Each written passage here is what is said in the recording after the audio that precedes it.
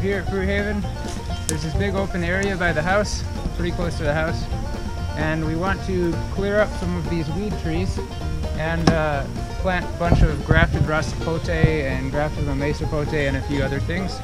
So the first step was to cut down all the brown sugar cane, which we already did. The next step is to cut down the tops of these weed trees so they keep growing back and providing us with mulch. And then we're going to mark and measure and plant some mounds, add some compost, and plant some grafted trees. Awesome. Let's do it.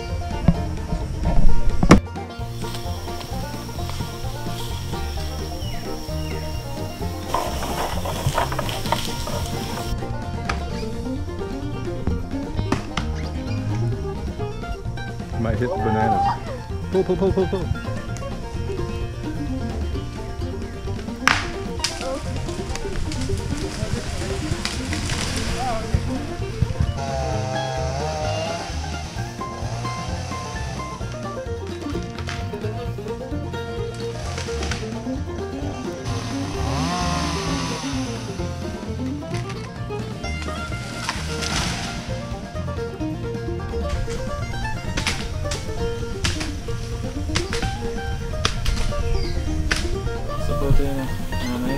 Yeah.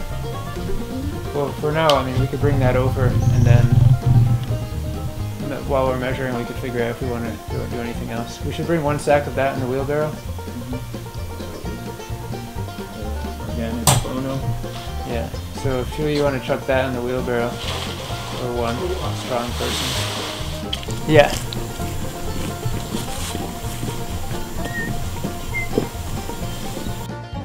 Alright, what are we doing here, Lauren? Planting these suckers.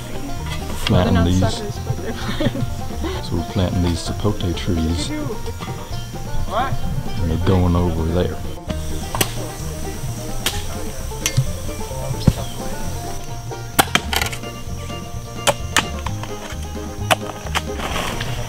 So Jason's putting his fertilizer. Organic compost. Organic compost, really rich in nitrogen. It's gonna get in the hole ready for another sapote tree. Alright, so Alex here is chopping up the soil. He's going like this deep into this top soil, removing all the roots. And now we're just like filtering through, taking out any roots that could possibly grow.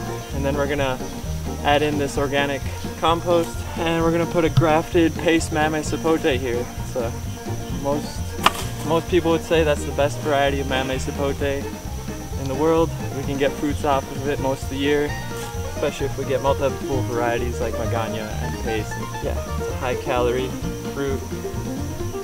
It's really tasty. It tastes like pumpkin pie.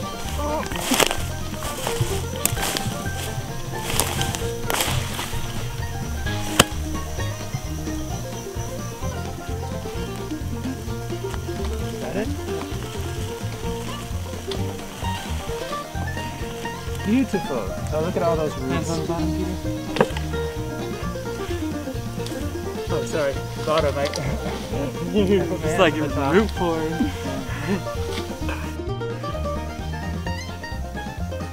Yeah, when we first got these plants from Laura Farms in Florida, which is a great nursery by the way, they were a bit pot bound, and we put them in these air pruning pots that you see here, which have holes evenly spaced throughout the entire pot.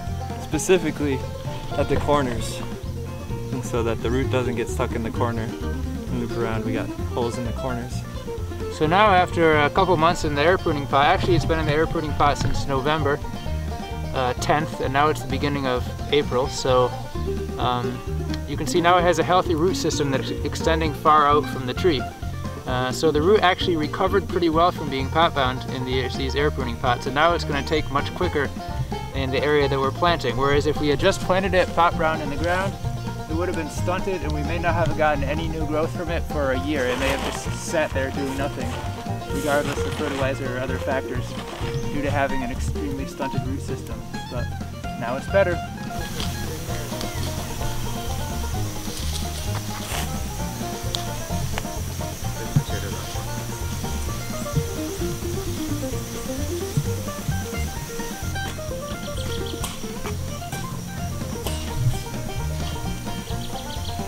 Yeah.